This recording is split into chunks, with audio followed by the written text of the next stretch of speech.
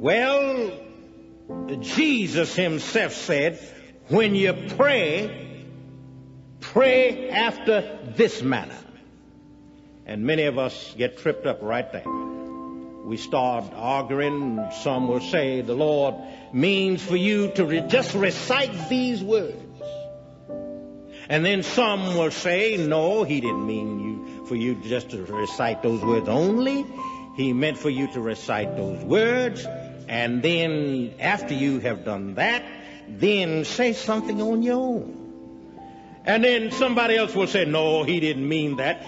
He means for you to say something on your own and then close out with these words. The Lord simply said, pray after this manner. Now, when I was in elementary school, I was taught to add, multiply, subtract, and divide. And then they gave me some problems. And before every set of problems, they gave me some examples to show me how to work the problem. Now, that didn't mean that all of the numbers that I was going to see in the example would be the same numbers that I would encounter. Whatever numbers you encounter, work it after this manner. And then we were taught letter writing. We were taught that any good letter had to have at least 6 parts. In the first place, you had to have the name of the person to whom you're writing. The name in this prayer letter is Our Father. In order to pray, you've got to pray Our Father. I've got to pray for you, and you've got to pray for me. Our Father.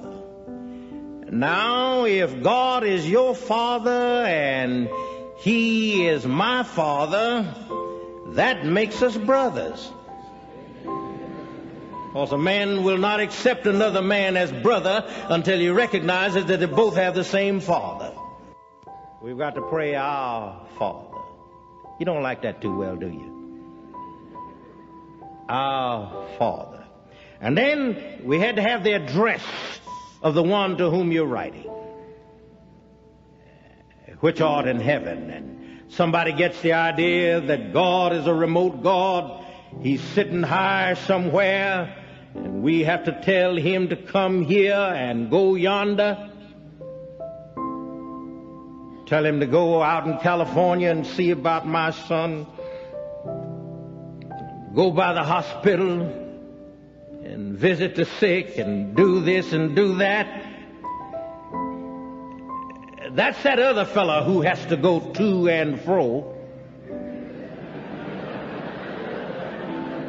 The Lord is already here. He's everywhere here. You see, I said that other fella has to go to and fro. He had to come here. But the Lord is already here. And poor fella, that other fella, had to catch him a ride. You had to bring him. But the Lord is already here.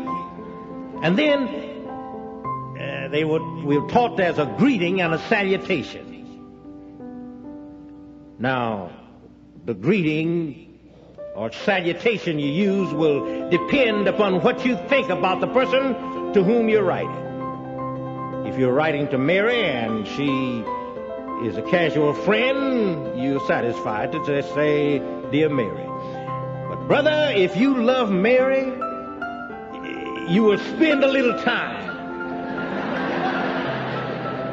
trying to think of a name sweeter than that name. Now, you know what a name is. Go ahead and put it down there. But no, you want a name sweeter than that name. Dear, just going to say Mary. No, but you love her. The greeting or salutation in this prayer letter is, Hallowed be thy name. Hallowed be thy name. That name is to be respected. That's the only name, don't you know? That's the only name that will save you. That's the only name we can meet in. That's the only name we can pray in. Hallowed be thy name. And then we were taught that when you start the body of the letter, always express some interest in the one to whom you're writing. Don't start off talking about yourself, I this and I that. Always express some interest in the one you're writing. Those of us who've been away from home, possibly in school, and we needed something, it didn't take us long to learn how to ask about the other sisters and brothers, the aunts and the uncles, and then go on and tell them to send you $100. Always express some interest in the one you're writing. We start the body of this prayer letter by praying, Thy kingdom come, Thy will be done in earth as it is in heaven. And then when you've expressed some interest in Him, then go on and ask Him for what you want. Give us this day our daily bread, and forgive us our debts as we forgive our debtors.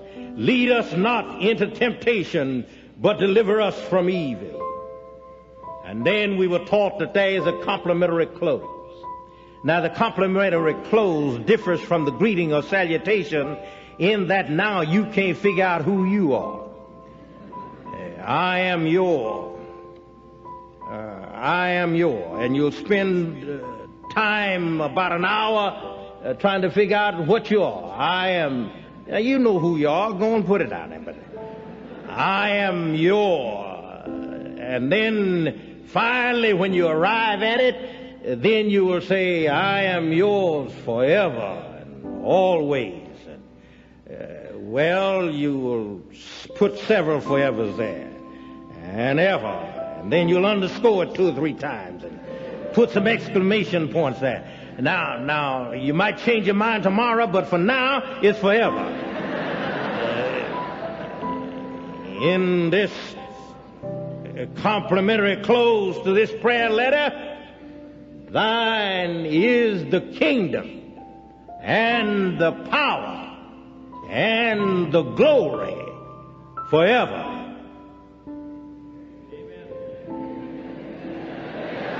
That's the complimentary close.